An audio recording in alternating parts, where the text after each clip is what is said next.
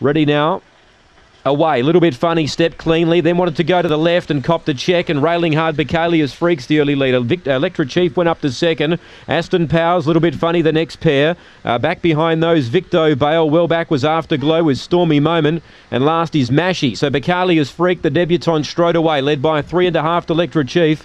They're 8 lengths clear of Aston Powers, 5 lengths back then to Little Bit Funny, but turning for home, Bacalia's Freaks clear. 3.5 lengths clear of Electra Chief, and the first, the debutante wins the first by 3.5, Bacalia's Freaks. Second placing, Electra Chief. Third, Little Bit Funny. She did her best work late after copping some interference early. Behind them, Aston Powers. Stormy Moment, Afterglow never featured. Victo Bale back to the rear with Mashy, and the time here on the first is 30 and 11. 30 and 11, Bacalia's Freak.